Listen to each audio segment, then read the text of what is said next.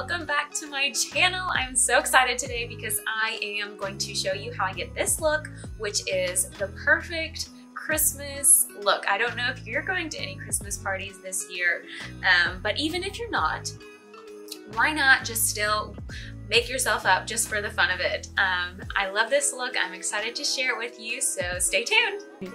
Okay, so I always start off with eyes whenever I'm doing makeup for special events. So I have this MAC paint pot in soft ochre that I'm just gonna put on my eyelids.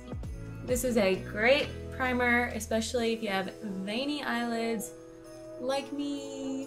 If I was doing this on a client, obviously I would be using a brush, but for me it's just easier to use my fingers. And make sure you always use your fourth finger because it is the most gentle. All right, now that we've got that on, I'm gonna set it with the RMS Beauty Loose Powder. I talk about this in my Clean Beauty tutorial, or favorites. So just getting a little bit and tapping off the excess, and I'm just gonna set. I'm a little bit pale, so you might be able to see that the soft ochre was like a little bit dark for me, but it's not gonna matter once we have on some eyeshadow. Okay, so for eyeshadow, I'm going to use a few different things, but I'm gonna start off with the Beauty Counter Classic Glam palette, I believe. Classic eyeshadow palette. So I'm gonna get Suede, my favorite, but if you don't have this palette, just get a shade that's a couple shades darker than your skin tone. So we're gonna do our transition shade on a big fluffy brush, and we're just gonna windshield wiper and do some circle motions all in our crease. So the idea is just to create a nice transition shade, so when your shades go to darker to light, it just looks really smooth.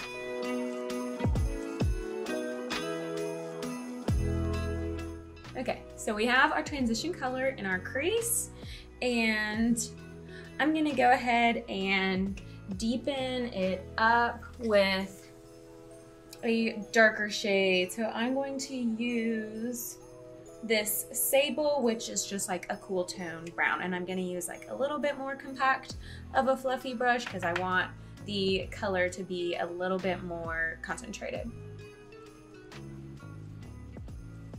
And then I'm just gonna place it on the outer third of my eye. So outer third, and then I'm gonna work it into the outer third of the crease.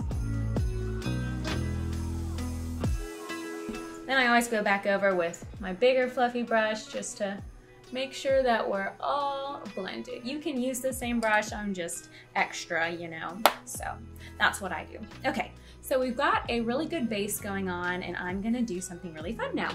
So I'm going to use the Laura Mercier color stick in the color Moonlight. So I'm going to put this right in the center of my lid.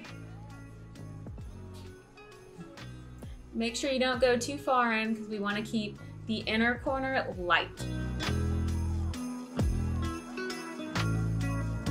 Okay, so you may be thinking, you don't look that great, but don't worry. So now we're just gonna take our ring finger again and kind of blend him out. Okay, so I'm gonna go back to my Beauty Counter palette, and I'm going to use the shades Sahara and Copper. And as you can see, they're just like a really shimmery, different tones of gold. Okay, so I'm just gonna use my ring finger again. For shimmer shades, I think using your ring finger is the very best thing you can do. So I'm just gonna mix them together and go right over that cream shade we just put on our lids. It's a little bit of a different color, but they'll all just create a really nice shimmer.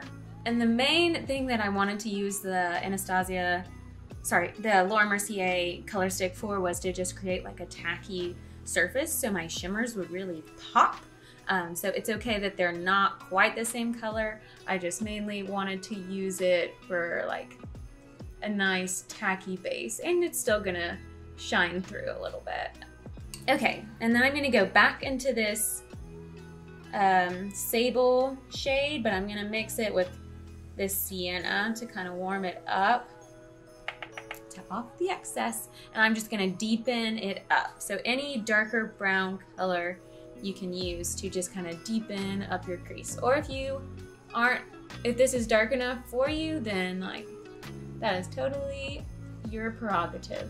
Okay, so I'm gonna just kind of blend to the outside of my eyebrow ever so slightly to just soften up those edges. For face, I don't really believe in primers. I just haven't found one that I feel like makes like a huge difference. So I'm gonna use the Estee Lauder Double Wear Foundation. It's the Balm. I wore it on my wedding day. I love it. It's hard to give it up when you are trying to go into clean makeup, but for special occasions, I feel like it is okay.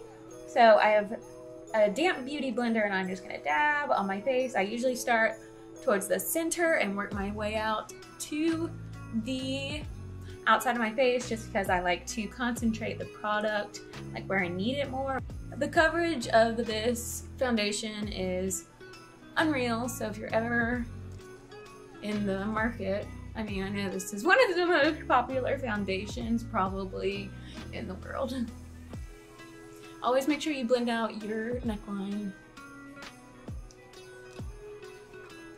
Okay, I think we're looking pretty good, Jack. Next, I'm gonna take the Ilia Serum Concealer. I talk about this in my clean favorites, and I'm gonna kind of take it right here where I want to brighten up, and then right here where I want to clean up.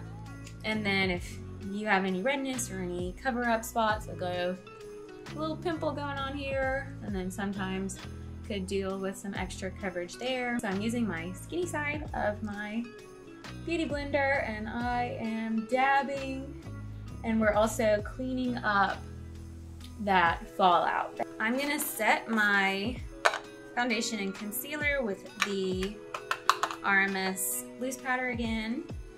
I'm gonna do it with my beauty blender.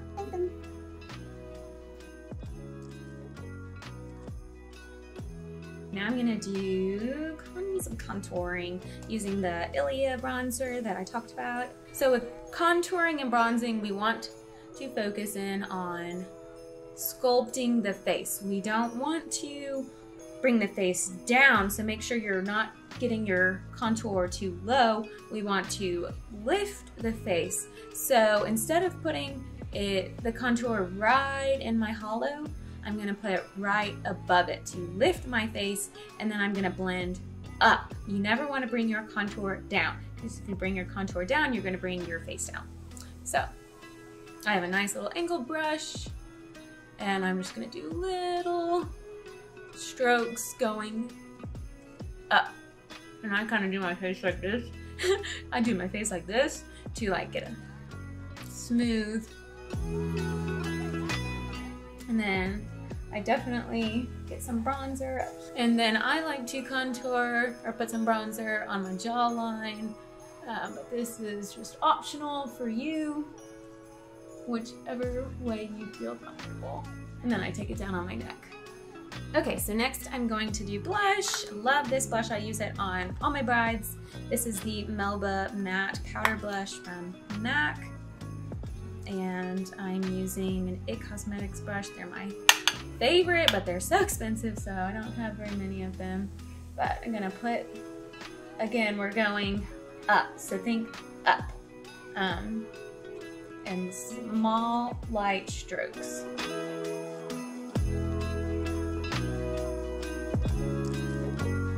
Okay, for the highlight, I'm gonna use the Mary Lou-manizer. Also, another staple that I use on a lot of my brides. I'm gonna put it right, the apples on my cheek, kind of do like a C shape. It's very natural, not very glittery. It's just ever so subtle. And then we'll put a little bit like right on the arch of our brows. I'm gonna grab an angle brush and the Anastasia Beverly Hills powder. I'm using the shade dark brown, and then I'm going to fill out my brows. I've been trying to style them after Lily Collins. She has the best brows I've ever seen, but I just do little strokes because we want to create hair-like motion, whatever, hair-like what? That's our brow situation. And then we're gonna go back to eyes and finish them out. So I'm going back to my beauty counter palette, and I have like a compact little shader brush, and I'm going to grab those shimmery shades again, and I'm gonna tap off the excess. Make sure you tap off the excess because our concealer's already set and we don't really want to mess it up. So I'm gonna look up and shade under my eye. And then for our highlight shade, I'm actually gonna go back to the Mary Lou-manizer and get just my pinky and get the inner corner of our eyes ever so slightly to kind of highlight them. So next we should probably work on some eyeliner. I don't love eyeliner, I have to be honest with you. So typically I use eyeshadows for eyeliner. I have this matte black one from Urban Decay. So I'm just gonna softly do like the outer 2/3 of my eye. Let's go ahead and do lips. I'm going to use the MAC lip liner in Whirl. It's a great color. It's a great color that's like darker but not too much, you know, so if you're not comfortable wearing darker colors, like this would be a really good one to try.